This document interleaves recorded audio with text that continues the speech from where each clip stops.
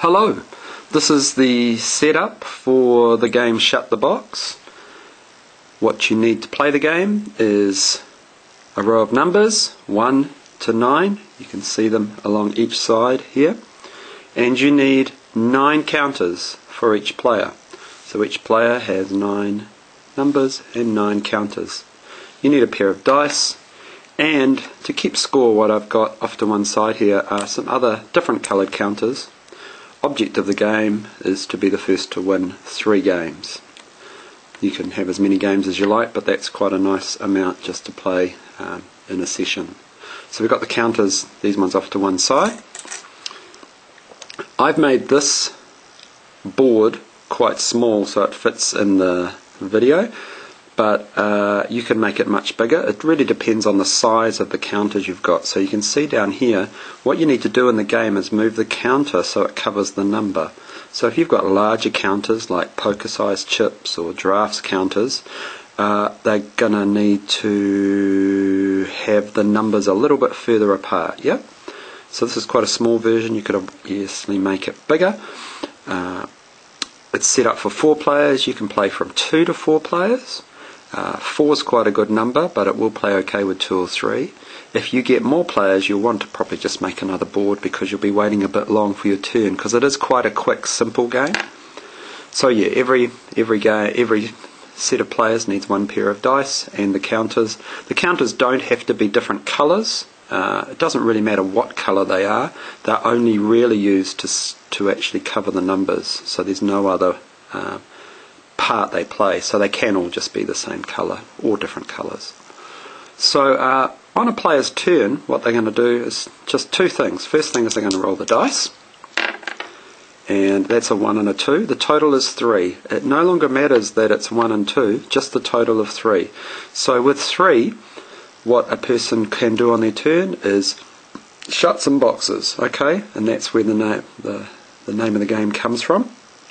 And originally the game was actually quite an ornate wooden, you would find it played, it's quite an old game, would have been played on quite an ornate wooden board, and these all had lids. The numbers were all covered with lids or counters.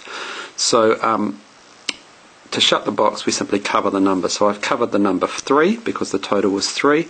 I could also cover the 2 and the 1.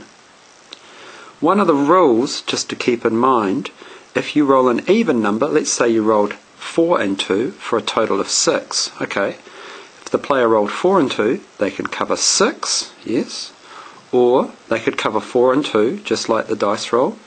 They could also cover 1 and 5, okay.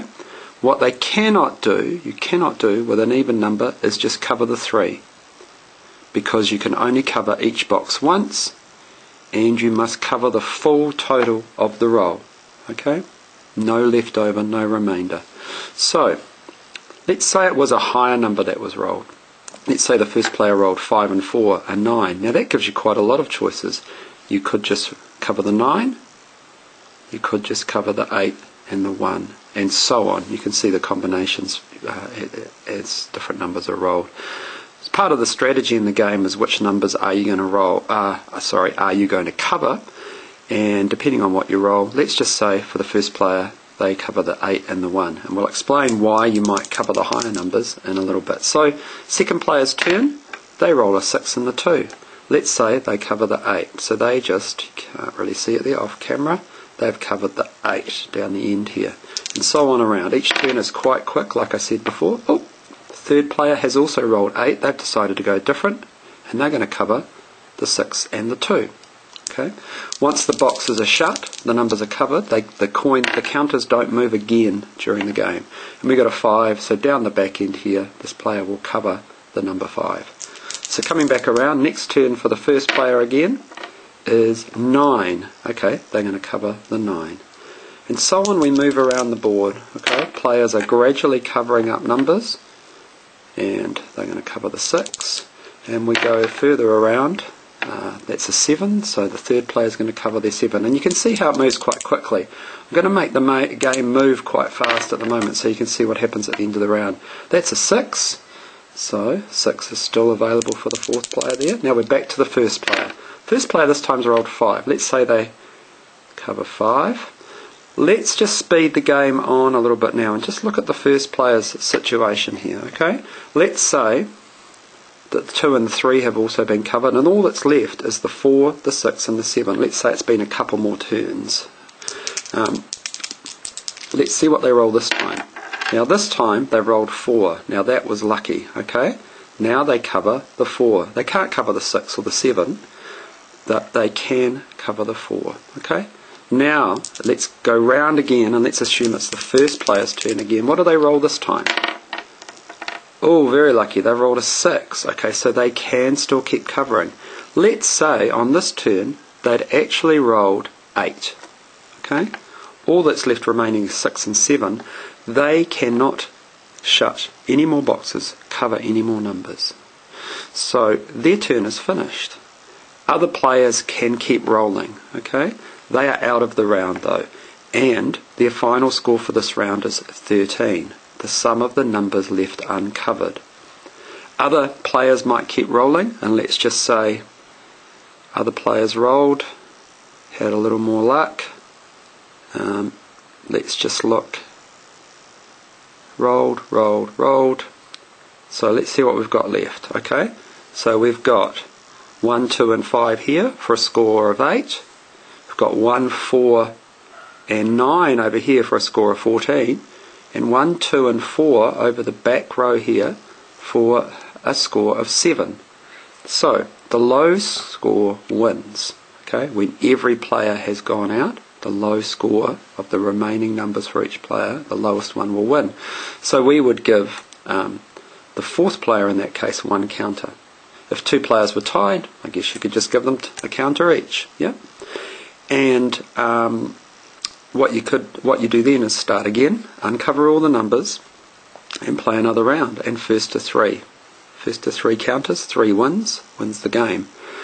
One other thing, another rule that comes into play, and we'll just go back to, let's actually have a look at this player here. Okay, just ignore the other players at the moment. Let's look at this player here. Let's say they followed the strategy of high rolls, covered first, so there's a 10. 10 is interesting, that would take out the 9 and the 1. Let's also say the 7 and the 6, let's say the 7, 6 and 8 were all gone as well. Or let's say the 6 was still there. Let's set it up like this. Okay, now the higher numbers have gone, and the 6, 5, 2 and 3 are left. In this situation, the player can choose to roll 1 dice. Okay, so they roll 1 dice, and now you can see they've got, but that was a rather unlucky throw. They rolled the 1, which is already covered. They would actually go out.